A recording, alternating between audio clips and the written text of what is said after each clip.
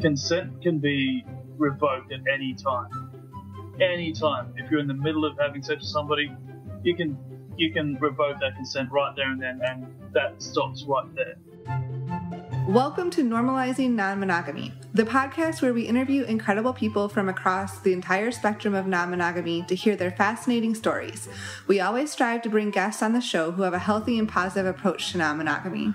However, everyone approaches this a little differently, and at its core, our show is about hearing and learning from different experiences and approaches people have.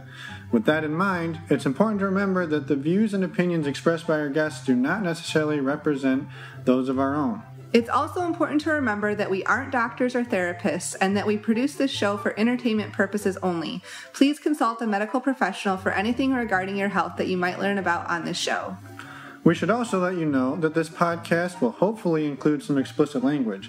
So, if that kind of thing offends you, you should probably keep listening until it no longer does. If you're under 18, we'd suggest finding a different show or gather up your parents and listen as a family.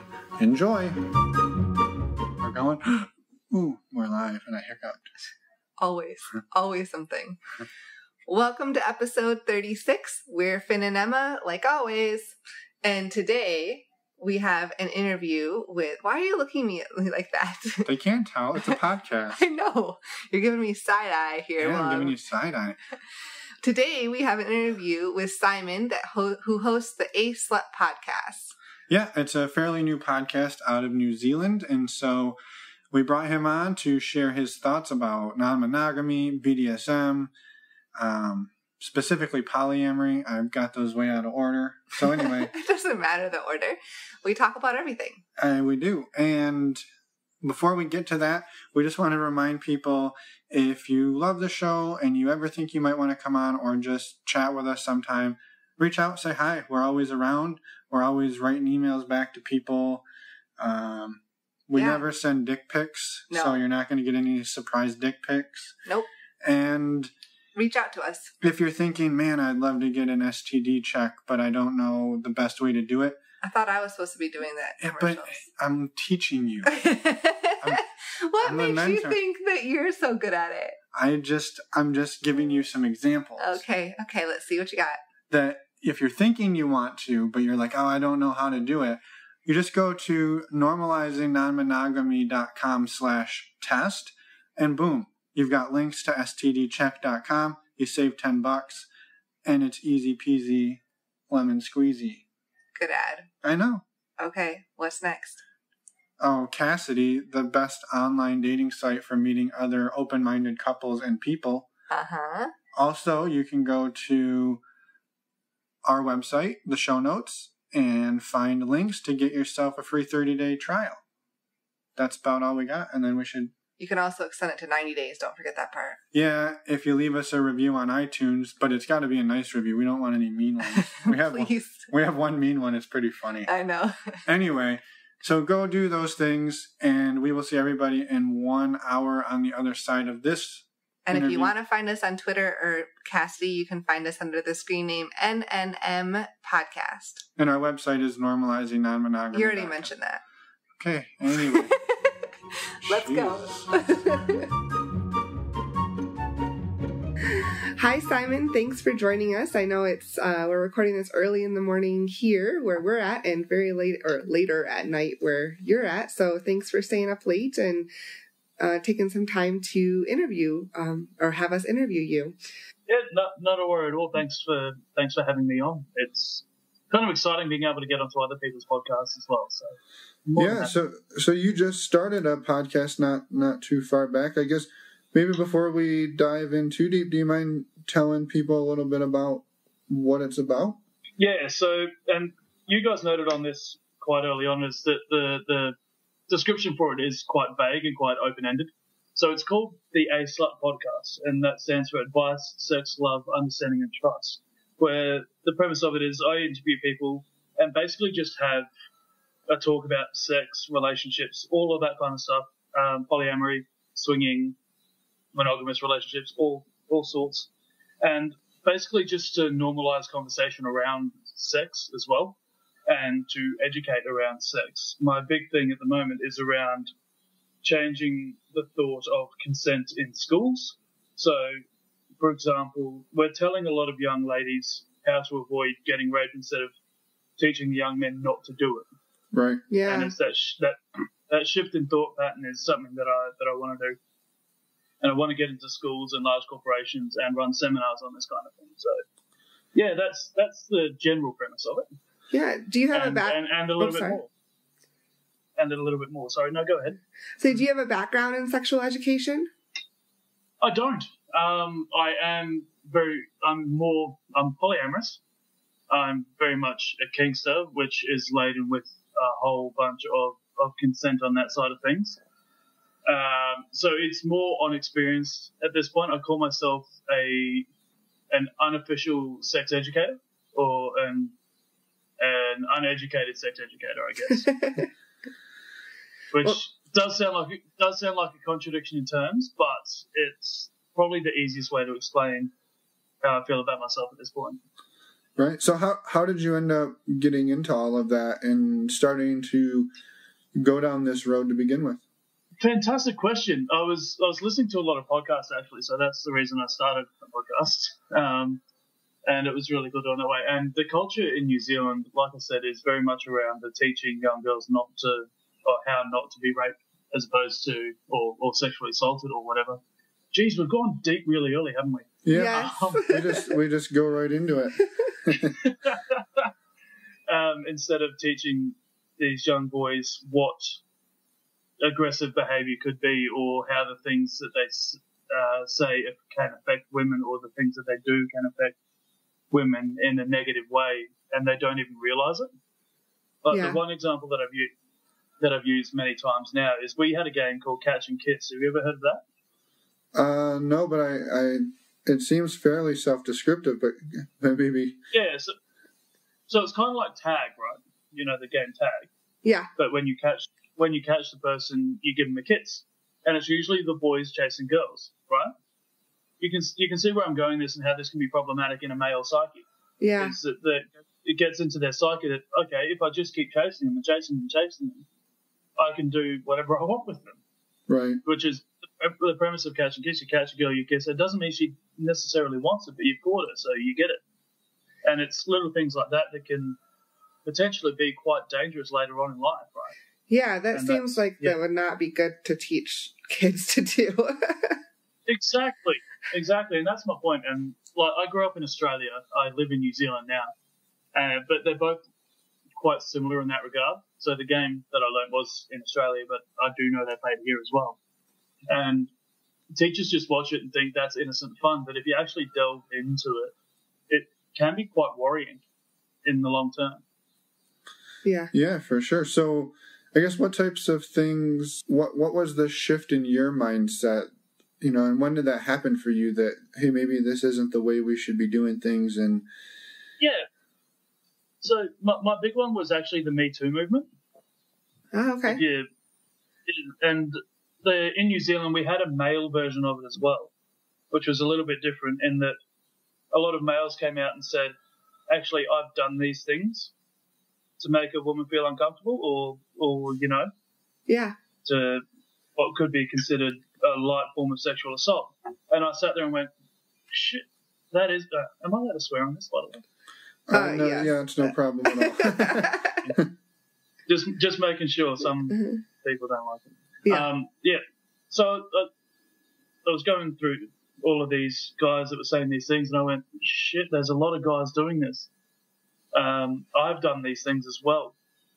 I kind of need to change what the hell I'm doing so I can be a better person. And part of it was also getting involved with the kink scene here as well. I learned a lot through of consent and what is good and bad when it comes to how you act around people. Because there was also a lot of feminists in that group which helped me out through that process as well. Okay. So between all of these different sort of, I don't want to say things, but influences is the word. All of these different influences has helped me change my perspective on it and then move on to try and teach other people through my podcast, through eventually, hopefully, schools and seminars and that sort of thing. Huh.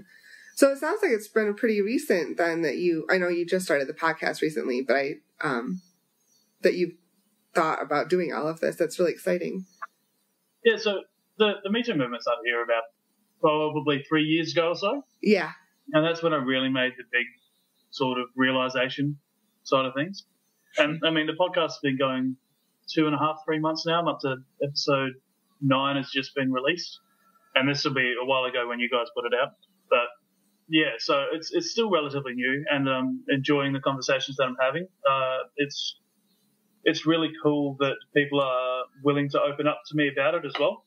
Yeah. And I think that's a truly important thing in this day and age, to be able to open up about, you know, even if it's just vanilla sex and talking about someone's sexual life and what they enjoy, what they don't enjoy. I think that makes a big difference in normalizing sex and not making it such a taboo subject to talk about. And then with sex becoming a less taboo subject, sexual abuse might then become less taboo because it's affiliated with it. Right. I think a lot of people are ashamed that they've been abused or something like that, so they don't talk about it because sex in general is such a big taboo, for lack of a better term.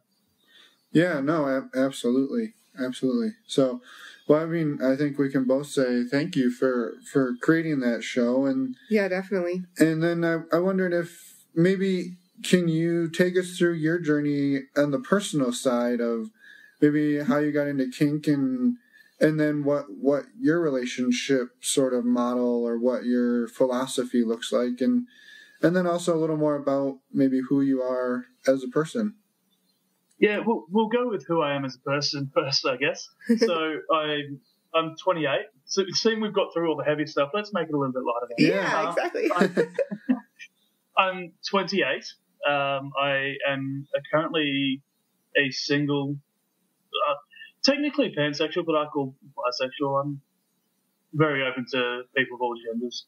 And yeah, so I'm currently single, pansexual, polyamorous person. And it's the first time since I've been polyamorous that I've actually been single. So it's a bit of an interesting experience for me at the moment. Obviously, I run my podcast, the A-Slut Podcast. I also work about 65 hours a week on top of that, running an electronics store and helping small businesses build themselves as well. Wow. And, yeah, so I have an absolute potato of a dog called Brutus. He's an English bulldog. and I live in this little small island called New Zealand. And that's me. Yeah. Yeah, no, that's awesome. I mean, I think it's important for people to hear too that, you know, you're balancing possibly multiple relationships on top of, it sounds like, one really, really busy job and another one that's up and coming and growing. So I think that's something that people can appreciate, the amount of work and effort you're putting in. Yeah, and it's really exciting too. So, my life is almost organised down to a minute at this point with my Google Calendar at all times. I'm not going to lie. But the thing is, I don't have multiple relationships at the moment, obviously, because I'm still single, which is, like I said, it's kind of strange for me because it's the first time I've been single since I've been in the non-monogamy sort of circles. But I'm beginning to realise that I'm talking to more people now that I'm not into a relationship. Okay. I'm getting to know people more, and I'm forming almost like an initial bond of a relationship, if you know what I mean. Yeah. So not obviously it's a friendship sort of thing, but there's a romantic aspect to it still as well. So yeah, it's kind of strange trying to work my way through that kind of thing at the moment, where I'm not actively dating multiple people, but I'm just hanging out and seeing where it goes, because I've only been single for 3 months or so. Okay.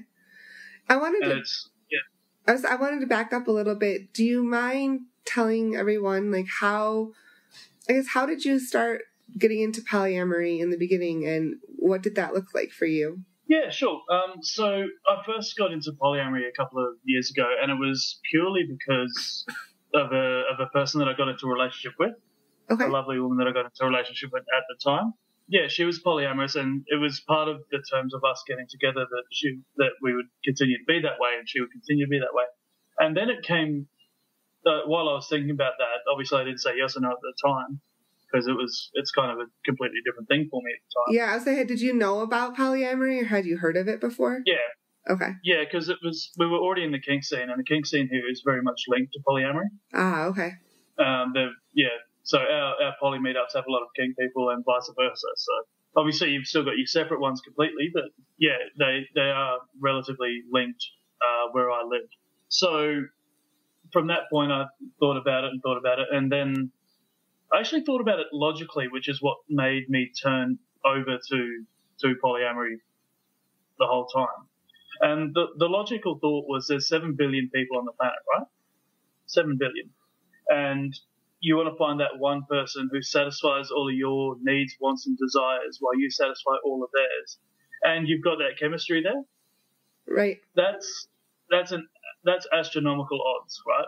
Yes. It's huge odds. So the next thought then for me was, why not get a couple of people that can satisfy different parts, that fulfill me in a different way, while I fulfill theirs in a different way to potentially their partners.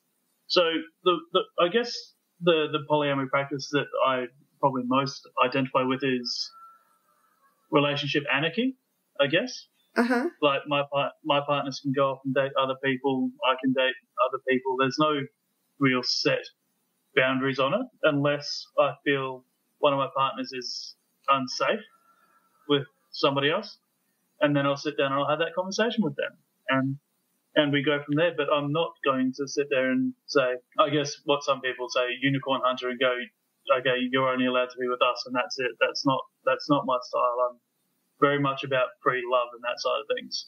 Yeah. And how long ago did you make that shift from the kink BDSM side of things into the poly side of things, and has your approach to it shifted over time, or did you pretty much start off with the relationship anarchy model? It was pretty much started off like that, because my partner at the time was, like, she was my submissive at the time, so it was still in the kink side of things. But I didn't put any boundaries on her personal relationships with others. That was part of our dynamic, and it was fine. And that sort of lent itself to that dynamic of anarchy, where I would date others as well, and I would also have kink play with others as well as her, and even her included as part of those scenes with others, and vice versa, and all sorts of things like that. So it was pretty much instantaneous. It was what felt most comfortable to us at that time. So we just sort of went with it, I guess. And it's been like that for me ever since, because that's what I feel most comfortable with. And that was that a couple of years back? Oh, yeah, sorry. Yeah. That was about 2.5 years ago. Okay. Yeah. It sounds sort of like you have had experiences where you've been with multiple partners at the same time, possibly at the same, like, literally physically at the same time. Do you see any parallels or any blending between what you do in polyamory and kink to relating it to, like, the swinging side of things, or do you still feel that they're pretty separate? No, I don't feel that they're separate at all, because, I mean, poly and swingers are always going to be quite relatively close when you have the conversation around non-monogamy. So, like, I've been to swinger parties with some of my exes while I was with them, and we had no issues with that. We definitely all got involved with each other as well, sexually, which I don't see that as swinging, because we are all in a relationship with each other still. Sure. But it's definitely more to a swinging side than what a lot of other polyamorous situations are. So it's kind of that middle-ish kind of ground, because we did go to swingers parties as a group of like 4 at times, or a group of 5 at times, and just went and had fun. So there's definitely a swinging aspect to it still. Yeah. Yeah, no, that sounds like a fun night. Yeah, sounds like a blast. It definitely is. There was plenty of orgies to be had. So, what got you into the kink side of things back at the beginning? I'll be honest, it was porn. Your porn sort of elevates from a basic standpoint. It went from there, and I went, hey, I'm actually kind of interested in this. And from there, I got onto a website called FetLife. Okay, yeah. Which is all around fetishes and kinks and all of that sort of stuff. In New Zealand, there's actually a lot of swingers on there as well. because we don't have anything like Cassidy or Red Hot Pie or anything like that. So generally it's FetLife that's used for it. So this was probably almost 10 years ago now, actually, maybe even a little bit more that I started getting into it. So I signed up to FetLife and I didn't really pay too much attention to it. I went off and had my regular sex and all of that sort of stuff, and did the whole spanking thing. What I would now call probably vanilla-ish kind of kinky sex. Yeah. And then there came a point probably about 4 years ago, where I realized that kink and sex didn't have to be linked. You could easily have a kink scene without any sex involved. And that's when I started to get a little bit harder, a little bit darker, I guess, for lack of a better term, and a little bit maybe more intense might be the best way to put it. And I got into a lot more different things. Like one of my big things now is playing around with electro toys and electricity and things like that, which is funny because I run an electronics shop. So the kink side of things has evolved and grown, but you at the same time you've peeled off the sex side of things. I think a lot of people might have a hard time understanding that. Do you mind talking about that a little bit? Yeah, so I don't actually have sex a lot now.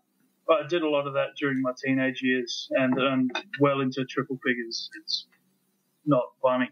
But I get a different kind of feeling with sex than I do with kink.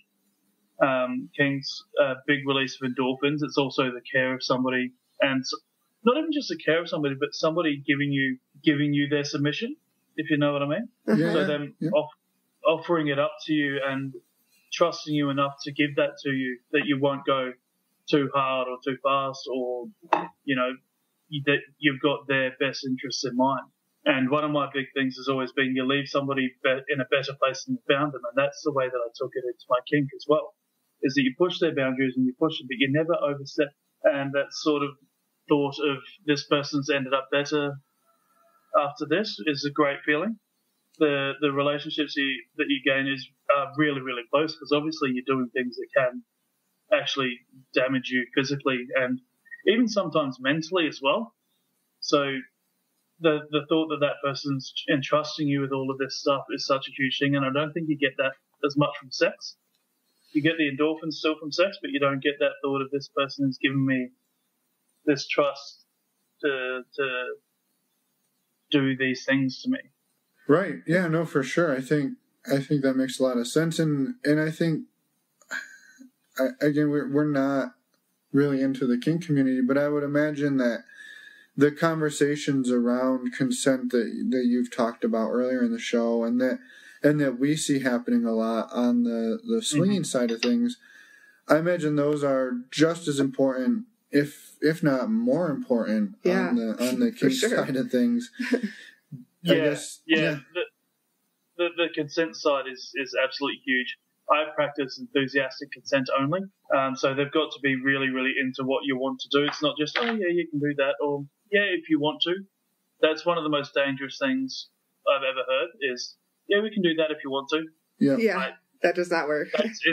That's instantly a no for me, because it can go down so many paths that are just wrong. So it's got to be enthusiastic. Before I play with anybody in a kink sense, and this might seem over the top to anybody listening and to you guys as well, I have a 13-page checklist of things. It'll just list a whole bunch of kinky acts, and then it'll say, again, to try or no thanks, and a comment box.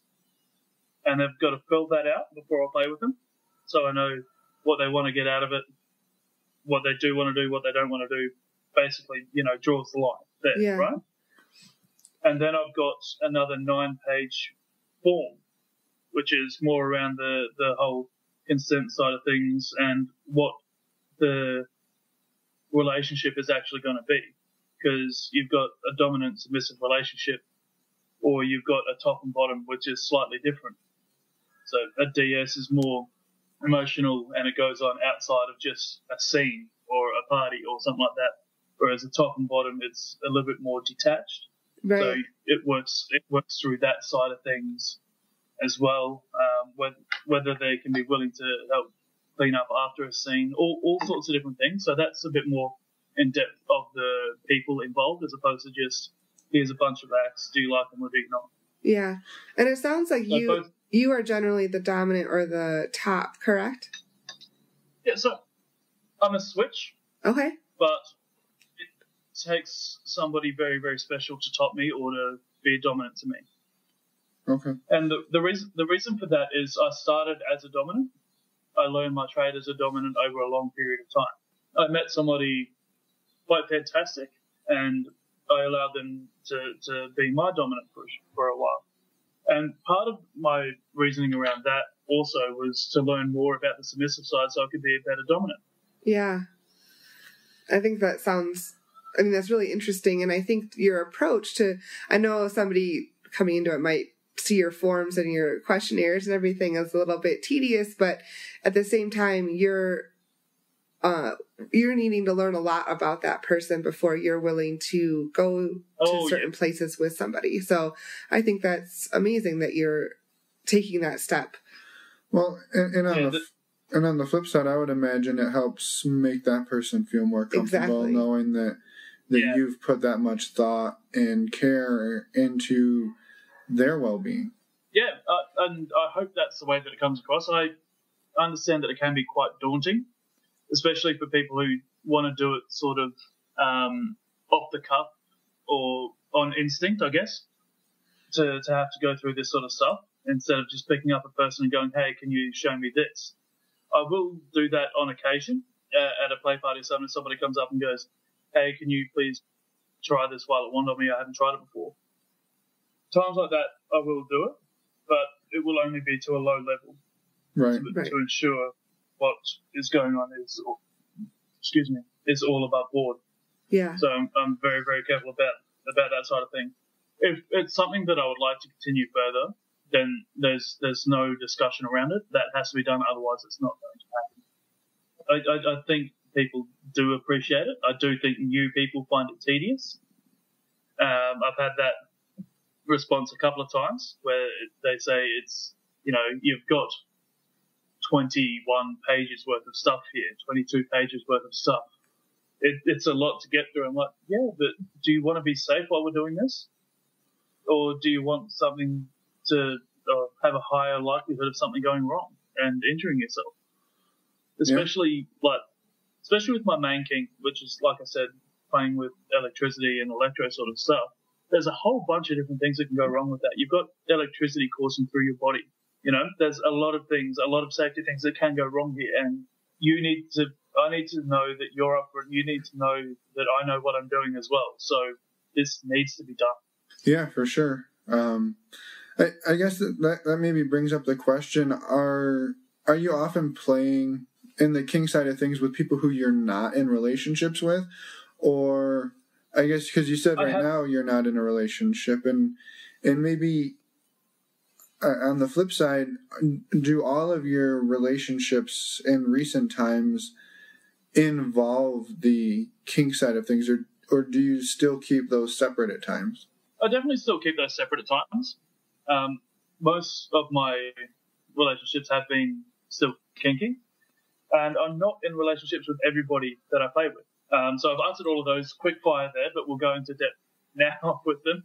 The first one, the fact that not all of the people I get in relationships with are kinky brings myself back to you get different things from different people, which is why I got into polyamory in the first place. So I'll have one or two that have different kind of kinks, and they do that thing, and then I've got one who is potentially more of a sensual side of things as opposed to a violent side, I guess. And so that's the main thing around that. The other part of that is I'm not in a relationship with everybody I play with, right? It's kind of impossible to be, especially because I was looked to as, and still kind of am, a senior of our kink community, even though I'm still quite young. I've been around for a fair while, and I'm trusted in what I do. So I would have a lot of people new to kink come up to me and ask, hey, can I try this with you? Or, who do you know that knows about this? Or, questions of the like. And I can't sit there and go, okay, I need to be in a relationship with you before I show you. That's just a little bit odd and weird, I think. Right, yeah. You want to impart some wisdom and teach somebody things too. Yeah, exactly. So it's for me, yeah. As long as it's either like, and to be honest, I've had a lot of scenes at parties that have involved people that I'm not in a relationship with, who have been in kinky relationships for a while, play partners for a while. But I also count play partners as not really a relationship, but it is a relationship as well, because you still need to be quite close to know what you're doing and have those open forms of contact that sometimes you can't get. So it's almost like you're acting as being in a relationship when you're not, if that makes sense. Yeah, for sure. No, that does make sense. I wanted to circle back to the consent side of things. I know, one thing that's important is to maintain, and you mentioned the saying, yeah, sure, if you want to try that, I'll try that. But I imagine there's times too where, and this happens in monogamous relationships and non-monogamous relationships, where you start off saying, yeah, no, I want to do this, and then throughout the next however long, whatever the amount of time is, the mentality shifts, but they don't ever verbalize like, oh, I've stopped having fun, or I'm not having as much fun. What are some ways that you watch or how you monitor for that, and maybe if you can tie that into how people who are doing swinging or just monitoring their own relationship can watch for those signs of, the consent's still there, but the enthusiasm has waned. Yeah, sure. So the first thing is, anytime I'm playing with somebody, whether I play with them 100 times or playing with them for the first time, I always negotiate exactly what's going to be done. It's kind of a psychological reading, I guess, for lack of a better term, and reading responses from that point, which is something I'm lucky to be very, very good at. I can gauge people's responses quite well through the way that their body language has been, the way that their face reacts to what you're saying. So I read people quite well. So it's kind of difficult for me to give any tips when it's sort of a natural thing for me. But the main thing that I want to put into this is that consent can be revoked at any time. Any time. If you're in the middle of having sex with somebody, you can revoke that consent right there and then, and that stops right there. So for people who potentially aren't feeling like they're into it so much anymore, or are noticing that they're maybe not as enthusiastic as they once were, you can say that. It's okay for you to say, yeah, this is not for me at the moment. Even if it's just a one-off, okay, it's not for me at the moment, or you don't want to do it anymore. Just speak up. Hey, I'm not into this anymore. Can we not do that, please? And that should be enough. Even if you're in the middle of what's happening, say I'm giving somebody spanking and they say the safe word, then that's it. It's still in the middle of the act. It's still in the middle of the act, but that's where you stop. Within kink myself, I use, even in the middle of a scene, a traffic light system. Okay. So yellow is slow down, I need a break, something like that, or not so hard. Red is complete stop, scene ends, aftercare straight away. So that sort of ties into being able to know where the other person's at and that side of things. It's a bit different when you're in a bit of a long-term relationship, I think, in that something that you've been doing for such a long time, and it's difficult for the other person to speak up and say that, hey, I don't want to do this anymore. And then it's also in part the responsibility of the other person in that relationship to sit there and go, hey, are you still actually into this? And sometimes it's tough to pick up on the signs, like I said, but you should be keeping in touch regularly about what each other are feeling and talking about your sex lives and talking about the relationships that you have at any given moment, just to see, basically catch up with where the other person's at, I guess. You should be doing that regularly, I think. Anyway.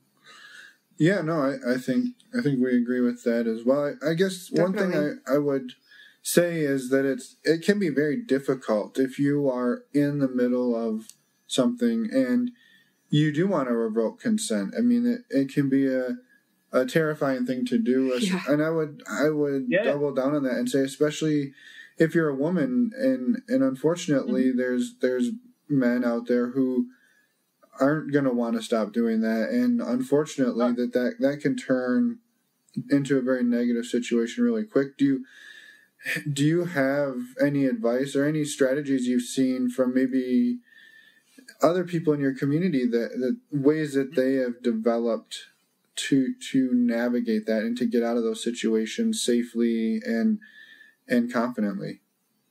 Mm-hmm. So we also use a lot of safety calls as well.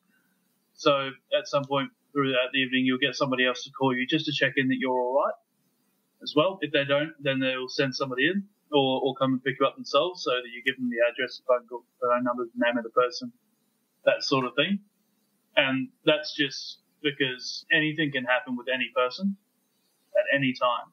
So there's always good to have a backup plan there. Yeah. While it's happening though, can be quite difficult, obviously, especially if the other person is a lot more physically strong than what you are. That can turn it very, very difficult. At which point, whoever's doing it is just an asshole, basically, and you basically just got to fight then at that point, which really, really sucks. And I don't really have a lot of recourse for that.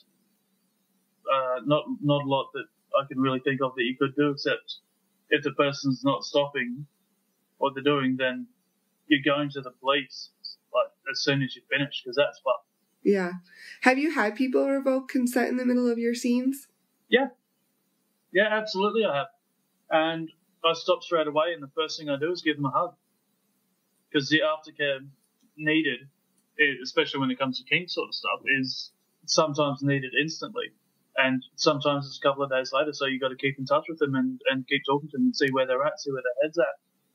Yeah. So, yeah, it has happened to me, but it's about being mature enough to realise that it's probably not your fault, and it's certainly not the person you're with's fault, and just stop at that point and do what you need to do from there. Yeah. I think you did note, too, that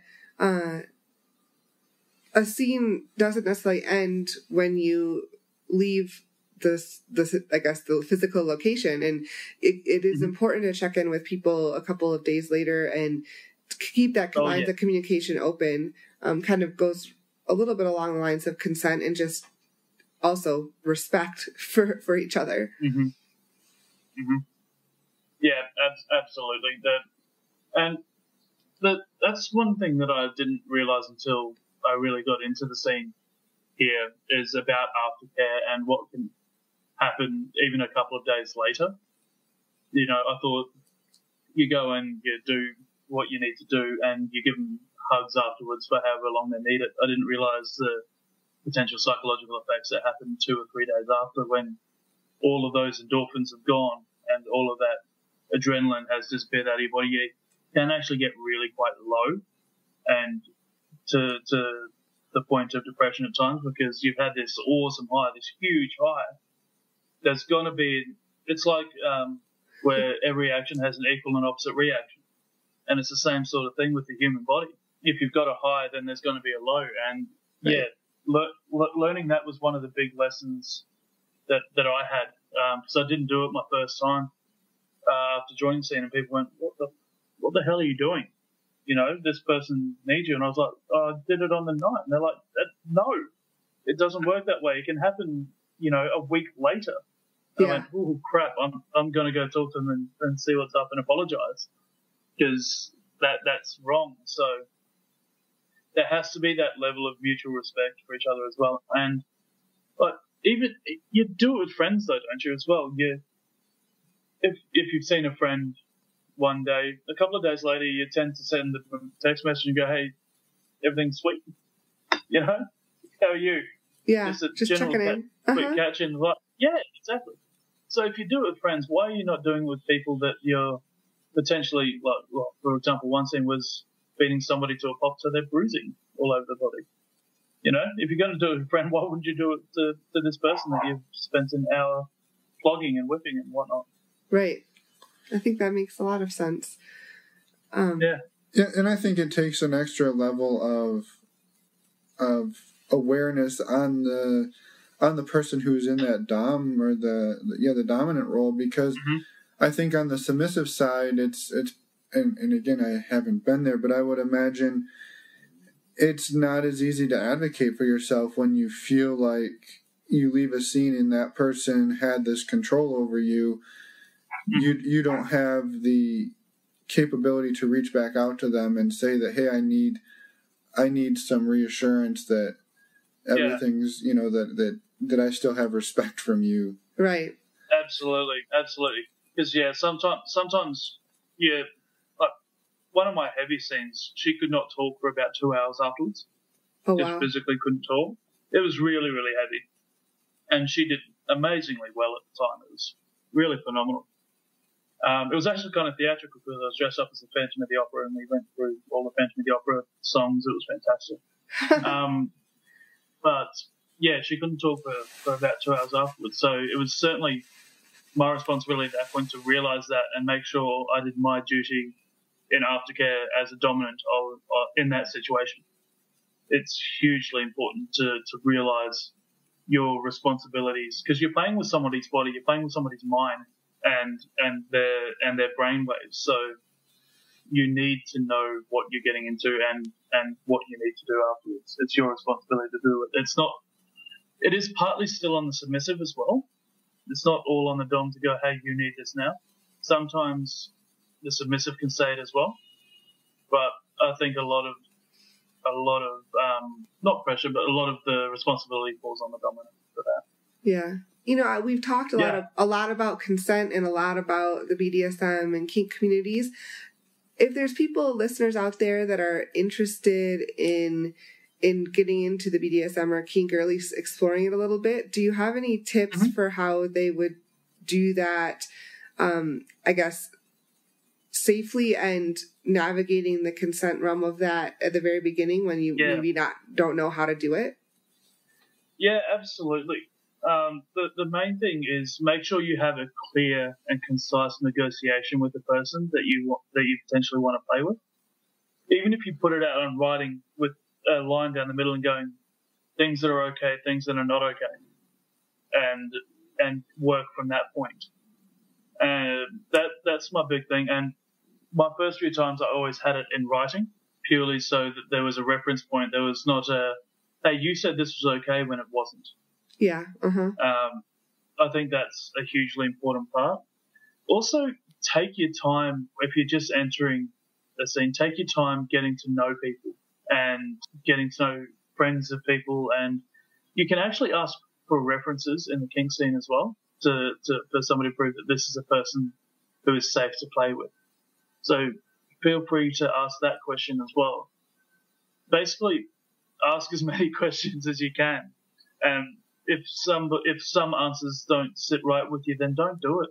Yeah. You're not forced to do this sort of stuff. So those would be my main ones for that. I think the references piece is a really good point to make, because that's something that you may not think of right away, but that is definitely something that is welcome and good to do, I would think. And it would make you feel, at least if I were entering the scene, it would make me feel safer knowing that I could talk to other people about this person that's going to do something to me or with me, and get some buy-off that it's a good situation. And this is why for a long time I only played with people in the scene, so I could get active in the local scene, I should say. Is so I could talk to other people in the community and go, hey, what do you think of this person? What should I know about this person? Because this is the biggest problem with newbies and people who are dangerous will sit there and go, I don't have any limits. That is scary question number 2. I've already said one scary question. This is scary question. Scary statement number 2 is I don't have any limits. If somebody says that, I am running out the door as fast as I can because there's just too many things that can go wrong as part of So the other thing that I'd like to add to that in talking to other people and around the references sort of thing is if you're only talking to one person and going through them and, they become a mentor or whatever to you, it can get quite dangerous if you're not talking to other people and getting their advice on it. The example I use as part of that is Anakin Skywalker and Senator Palpatine. I don't know if you guys are Star Wars fans, but we have seen the movies. Yeah, so Anakin follows Senator Palpatine the whole way and thinks he's doing everything right. He thinks he's on the good side the whole time because he's following this person who's in charge, and it turns out he's quite obviously on the dark side of it. And that can happen in kink as well if you're following and learning from just one person, is that they may not be all that they're cracked up to be, and they may actually be a negative influence as opposed to a positive one. So that's why I say talk to as many people as you can, get as many references, or talk to people about other people as much as you can as well, just purely for safety's sake. Yeah, it's all about getting perspective. Yeah, exactly. Yeah, exactly. I was going to say too, I think it would be fantastic if that reference system was something in the I don't want to say standard, but in the mainstream dating world, where you could go to a bar and before you go home with somebody or start a relationship with them, you can get 4 to 5 references of past people to make sure. Or friends of them. That'd be ideal. That'd be ideal. But I think most relationships are started through friends of friends nowadays anyway, though, aren't they? Yeah. I think you get that more than a bar. Yeah, although the world of dating apps has grown, I think maybe there should be a review system in place as well. Like, on the dating app. Yes, I agree, but that would put a lot of fuckboys out of business, I think. Yeah, that could be pretty rough for some people, which would be good because if people are being shitty, then they deserve to be called out for it. Yep, I agree. I 100% agree with that. Yeah. So maybe one of the things we have been asking on the non-monogamy side, just when we've talked to people who aren't in the kink scene, is about bloopers or something funny that's happened to them, just to kind of help, I guess, again, normalize it, to realize that things don't always go perfect and that sometimes there's moments that are just outrageous. And I guess we'd maybe be interested to hear one or two from the kink side of things, because I imagine people hear kink and they think, well, everything is super serious and dark and heavy, but I imagine there's some light and funny moments that happen as well. Oh, I've got a fantastic one. It was really, really funny. We had a young man from America come over and join our community for a very short while. And it was a very short while for a very good reason. He was actually quite dangerous. He ended up getting deported for sexually assaulting girls in a backpack. Oh my gosh. But yeah, eventually. But he came into our scene and basically caused a ruckus because eventually we realized quite quickly, within sort of 3 weeks, we realized he wasn't going to be good. It was going to go really, really wrong. And he put a big blast thing online about how somebody wouldn't give him a ride home or something like that. Like, he was quite entitled, obviously. And and in that, he called the leader of our TNG, which is what we call the next generation, 35 and under. That was who would organise the party, who had done that sort of stuff. And so he blasted it all online and he called it the person who was in charge, well, not in charge, but, the key focal figure, a cult leader, and called us a cult. So we straight away we launched into this, and it was fantastic. We started calling that woman our cult leader, and say yes, grand leader, and things like that. Every one of the, for lack of a better term, committee all got different roles in the cult and different parts of it, and we ended up having a cult-themed kink party around it all as well, which was absolutely fantastic. So I think that's one of the funniest things to come out of it. Unfortunate that what happened to the other people happened, but the fact that the whole community just sort of took it and laughed and ran with it, I think was really, really cool for us. Yeah, I mean, it sounds like it's a pretty tight-knit group of people. To a degree. Not so tight-knit that we don't welcome people, but we are really quite close. And there's a lot of sort of sharing and play partners, I guess, around the place. And that's absolutely fine because we know that everybody else is trusted with these people. With that, does jealousy ever come up and become an issue? Yeah, of course. Of course jealousy does.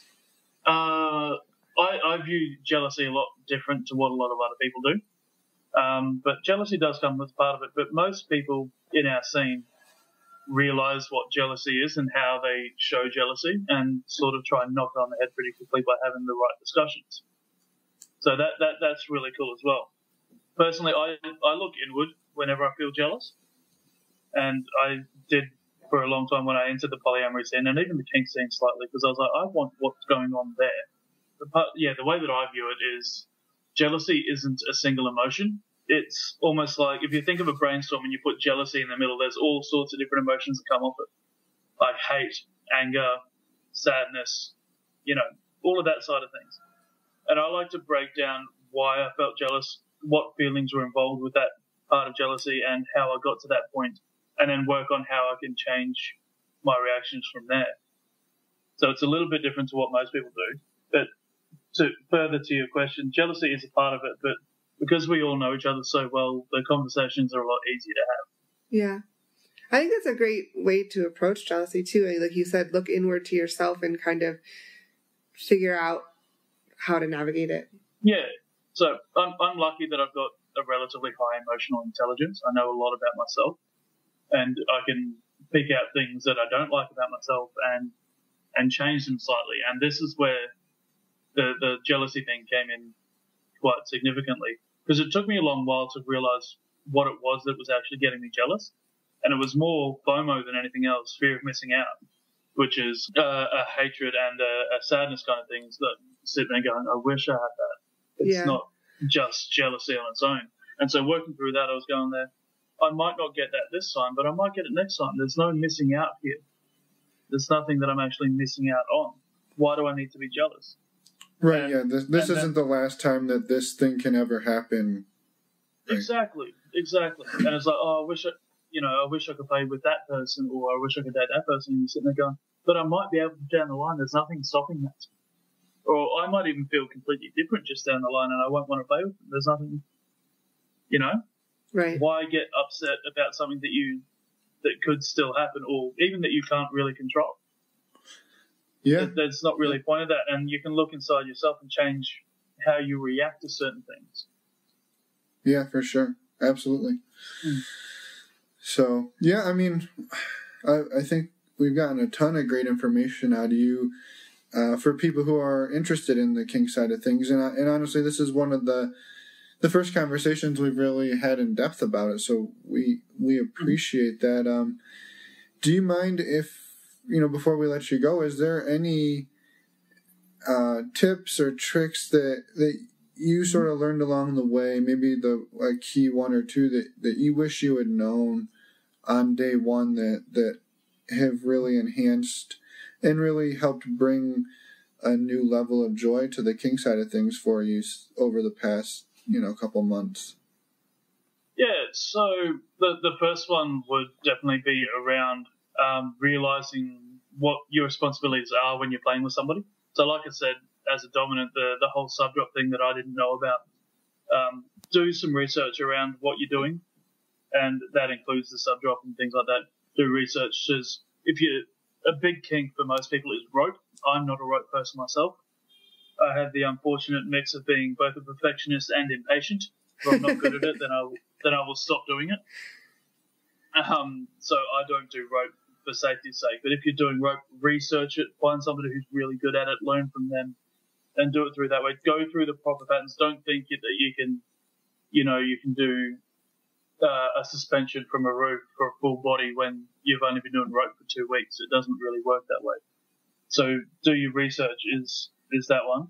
And even as part of that, my second point would be talk to people. Talk to people, get to know who they are, what their kinks are like, because you don't know what you're like. I didn't think I would like electro when I started, but it's something that came through really strongly for me, and now it's possibly my favorite thing ever. So, yeah, get out there. It's difficult for some people as well, but put yourself out there, I guess, to be talked to and to talk to people and get to know your craft a little bit, I guess. It could be something that you, like I said, you don't think you'd ever be in, but you find yourself in there and you go, shit, this is actually quite interesting. I'm going to research this. I'm going to get into this and be as safe as possible. And one last point that I'll say until I'm blue in the face, enthusiastic consent is the only consent. Yeah. Yes. Yeah. I can't say that enough. No, can't agree more. And I wanted to just quickly circle back to the very beginning too, where we talked about your aim with the podcast and trying to get out there and talk more about consent and what's going on, and especially education. Do you have any resources that you'd recommend in that realm, for that realm of things, that if somebody wanted to help out or wanted to do something wherever they live, that they could do that? Yeah, there are a few different things. I can't actually think of anything off the top of my head at the moment, but I can send them through to you so you can put them in the show notes or something like that. Okay. I'm more than happy to do that, but I can't think of them off the top of my head at the moment, no. But there is heaps. You could realise it's 11:15 at night here and my brain's starting to go. Completely understandable. I've got to be up in about 4.5 hours again. Well, we'll wrap it up here then. We don't want to. No, you're absolutely fine. I don't mind. I can live on very little sleep. I'm one of those strange people. I'm a little jealous of that, actually. So, okay. Well, perfect. We'll get some of those resources from you, gather them up and put them in the show notes for people. And then in the meantime, do you mind letting people know real quick how they can find you or your show if they have any questions to follow up on? Yeah, you can find me basically on all your social media at the A-Slut Podcast. So it's on Facebook, Instagram, Twitter, all at the A-Slut Podcast. You can email me at the aslutpodcast@gmail.com. My show is now hosted on Pepper, but you can listen on basically anything you want: Spotify, Apple Podcasts, Stitcher, TuneIn, whatever you listen to your stuff on, you can listen to it through that. So, yeah, I do have another Q&A episode coming up, and I'm always welcome to. I want to do the Q&A stuff sort of every 10, 15, 20 episodes or so. So if people do email through with questions and stuff like that, it's more than likely that I'll end up doing it in an interview. So very cool. Yeah, that's great to know. So, yeah. Very cool. Well, thank you so much for spending your time with us and staying up late. We really appreciate it, and I think it was a great conversation about BDSM, kink, and also definitely consent, which we can't talk about enough. Yeah, no, thank you so much for having me on. This has been a lot of fun, and thank you for getting up early to have it with me, I guess. Yeah, not a problem. Absolutely. And I was just going to say, too, I think you're going to go to sleep, and it's actually early enough here that I think we might go back to sleep. So yeah. Well, it's a Sunday, so we're all heading off to bed for a little longer. So yep, that's what I'd be doing in your situation, that's for sure. I will admit I had a small nap. Oh, that's good. A little bit of just to sort of help me through. Perfect. Well, we might get at least one of those today. So, well, thanks again, Simon, for coming on, and we look forward to keeping in touch and seeing where your show goes. Yeah. Fingers crossed it goes where I like it, and yeah, again, thank you. All right. Well, good night. Hello. We're back. Yeah, so thank you to Simon for all of that information. And yeah, I don't know how else to thank somebody but say I know thank you. he stayed up really late and we had to get up really early. So thank you to Simon for making that happen, even though we were in very different time zones. We appreciate you staying up late and only getting a couple hours of sleep for work. So we had a great time talking. And next week we have Philip and Elizabeth. Yes, from Twitter. From Twitter, yes. They're podcast fanatics, I think. At least of our podcast. I was going to say, do you know? I'm assuming they seem to like us. Yeah. They're awesome people. We have a really fascinating discussion. Yeah, it's actually, if I was going to give it a nickname, it would be the parenting episode. Yeah. But I don't know that we can do that. But we just did. Yeah. Okay. Okay. So let's see everybody in a week for that. Sounds good. Bye, everyone.